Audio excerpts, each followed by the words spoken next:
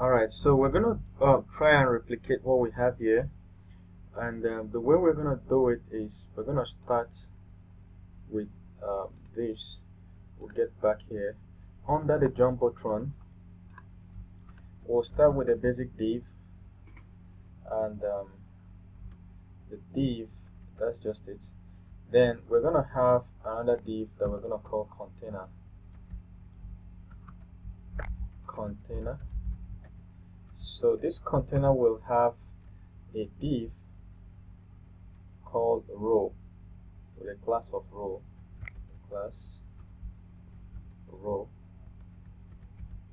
and then each row will have several columns. So that we have a div with a class of col.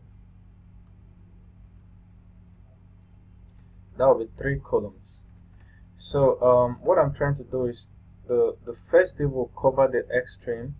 The second div will be the container that will contain these 3 guys. Then these 3 guys will be divided equally among themselves. So let's do a fresh content. So we could do a h3. Let's look at what it is first.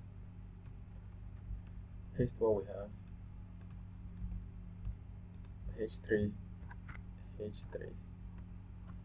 Then we'll do a p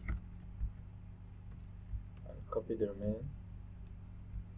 The p says choose. So we have an h3 and p. Let's see what it looks like first before we proceed. We have this reload.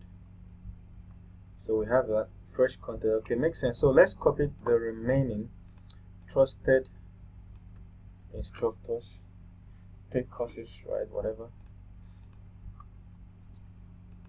So h3. I think basically we should duplicate this. But before we go ahead, let me show you that there's something we're not looking at yet. There is this. Look at where this logo is. Look at where this logo is. Look at where this logo is. Or icon. Look at where they are. So we need to arrange this content to take note of the icon. So this is under media in Bootstrap. So if we go to Bootstrap and we look for media, just type media object or media list. So this is what it looks like. There is an image or icon here. There is a heading, then there's a body. That's what it looks like, isn't that? So I think we should just use this straight up instead of trying to improvise. So if you read through media, see media is under layout. If you read through media, you'll see different kinds of arrangements. Look at this one in the middle. Look at this one at the bottom. So you see different kind of media arrangements. This is a media list. Media list unstyled. So it all makes sense. So in our own case, we might just call it a media list. Let's say I'm importing it here, media, and of course we'll work on the image. We'll change the image to an icon, but it now gives us the structure we need. So if I copy the fresh content and here, then I copy the rest of what they have here, and this is delete this. Cool. Then we can then use it here.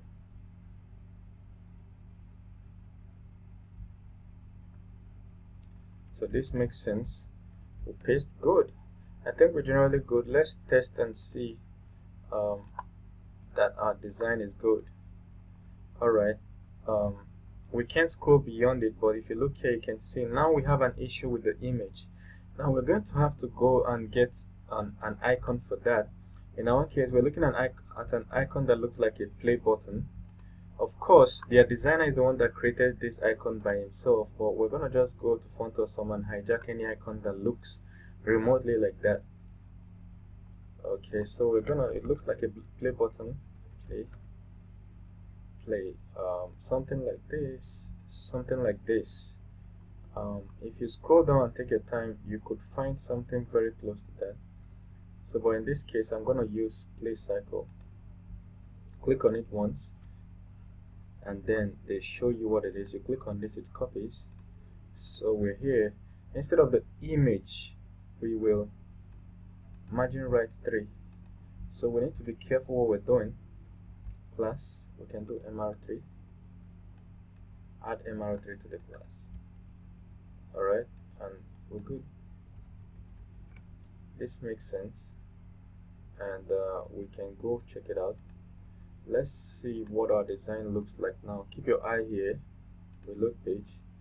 Alright, so as you can see, it's now here, but it's too tiny. From what we have here, it's huge here, almost the size of both of them, but here it's too tiny. So we have to work on that. We expand the size.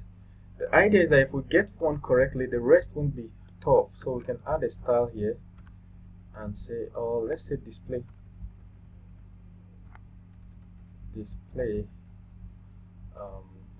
5, or display 5.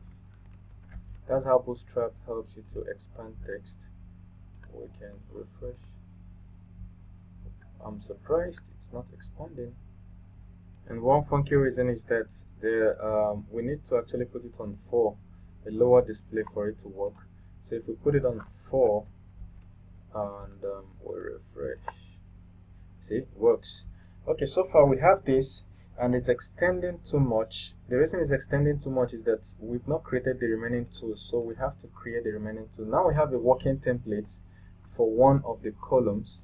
We can then multiply the columns or duplicate the columns. Okay, so we'll copy it below here, we'll paste this, then we'll paste this. See you in the next video when we modify the remaining 2. But if we check now, we can see that we now have these 3. All right, thank you very much. See you guys next video.